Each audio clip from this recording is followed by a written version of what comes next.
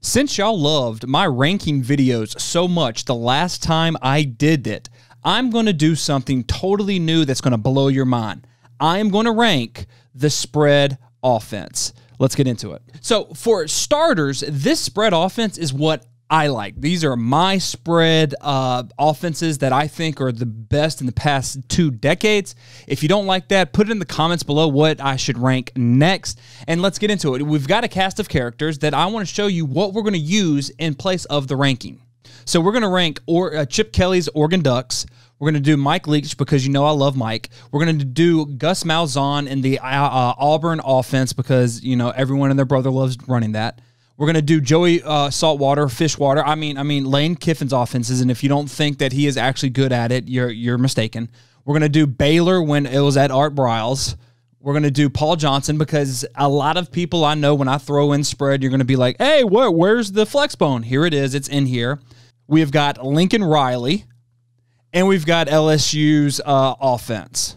So how we rank these? We rank them as a face melter, meaning they're unbelievable. And when you think of face melts, this is the offense you think of. God tier, which means they should be ran at a high level in college, high school, middle school. Doesn't matter where they're ran. It's going to be good. Decent to run in high school, so this means that you're going to do really good at the high school level or lower. But anything higher, you shouldn't run it. Go back to middle school. This is just middle school ball. It works at that level, but don't do it. Youth ball only. That means, you know, this is what kids need to run at the youth level. And then forfeit, meaning you shouldn't even step on the bus and go to the game. Your offense is dog trash. Let's do this. Oregon. Chip Kelly's offense is so unbelievable that let me show you what it was when you go and look on the old school Coach Huey forums. This is what you get. When you type in Chip Kelly on Coach Huey, you get over 26 results asking about his offense because everybody and their brother wanted to be the Chip Kelly offense. It's what gave the term face melter. It is what people enjoy. They set the world on fire from 2009 to 2013. Everybody wanted to be them. So where would I rank Chip Kelly's offense at in the spread? Well, it was innovative, it was amazing, it was fast-paced, and it scored a lot of points. You were always in a game when you did this. So I'm going to put it as the face melter.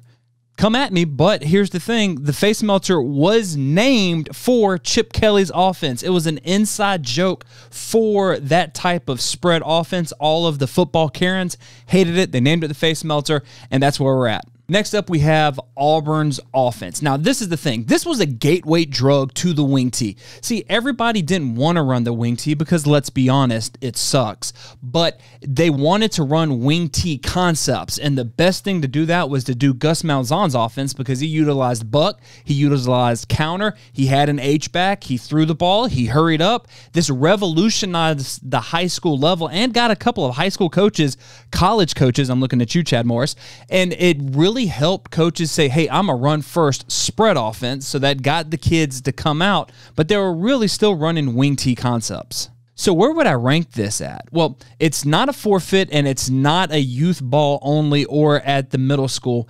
Actually, I'm going to be completely honest, it is God tier. It has to be God tier, and the reason why is because some people don't fully understand it, didn't like running it, would go H-back and then try to have like all these air raid concepts, and you couldn't do that at the high school level because of the H-back was really just a glorified guard. That is why it's at God tier, but it's still pretty good. If you have those, you know what? I'm going to put it in between.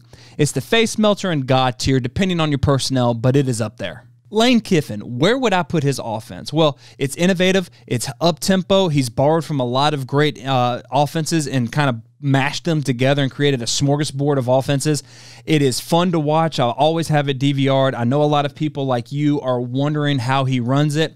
He has gotten from some of the best minds to come, and then he's put his own twist on it. I hate him because he has unleashed this offense at Auburn, but it's freaking unbelievable to watch. But where does it rank in the spread? Where would it go on this chart? So it's not any of these, obviously, because if it was a forfeit, Alabama wouldn't have won all their national championships using his type of offense and modifying it a little bit. I'm going to be honest, guys. It's been unstoppable. It's a face melter. This offense right here is so difficult to stop, especially when you have the players like Alabama does. It can melt your face. Ask Clemson. Ask Georgia. Ask any of the SEC. They can't stop it. That is why it's melting their face off like it's Indiana Jones. I'm going to be completely honest. Baylor is one of my favorite offenses. It's like that unicorn. It's still secretive. I know some coaches that have given me a little bit of tidbits on how they run the deep choice and all of those routes, what their thought process is and everything. But no one has broken ranks. It is now the John Jenkins 2.0 in the regards of secrecy. But I love it. It is unbelievable. The only thing that could stop it is the force of God, that hurricane when it was coming in a downpour.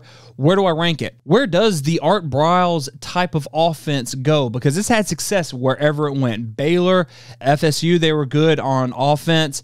FAU, they're now doing some things at Arkansas. It's unbelievable. Let's be honest. Let's call a spade a spade. If you go back and look at offensive production for the past 15 years, that string of Baylor teams is always in the top 10. So it is a face melter. If you don't like it, shut your mouth.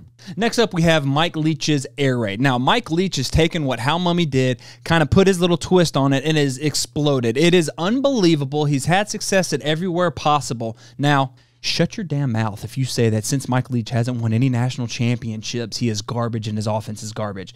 Everybody else on here hasn't really won a national championship, so shut your mouth. He has helped make teams that were dog water into viable contenders using just a handful of plays from the spread and repping them over and over again. So where do I put the Pirate at? Well, obviously it's not a forfeit and it's not youth ball because a lot of coaches don't want to run this type of offense on the youth level because they're afraid of it. Middle school, yes. High school, heck yeah, it's decent. God tier, unbelievable. I think this is mesh is God's play. It's not the veer and it's not the buck sweep. It is mesh. God was like, you know what? That's it. It's perfection. I can't do anything else with it. It's a face melter. Hands down, face melter. Unbelievable. It's unstoppable when ran correctly. And if you don't put your own plays on it, you just run the core plays, you can't beat it. Okay, let's go to the next one. Lincoln Riley is a protege of Mike Leach. His story is unbelievable. He came from like a 4-string quarterback, was garbage. He got cut, but Leach brought him back on as a GA. He worked himself up all the way to where he's at now at Oklahoma.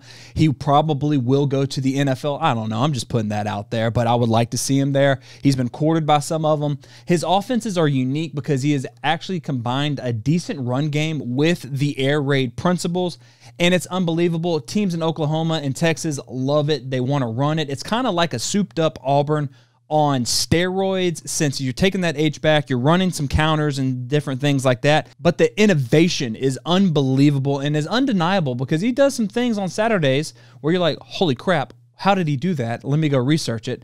But he's young, and that kind of hinders him a little bit in the eyes of the old heads, the Karens of football.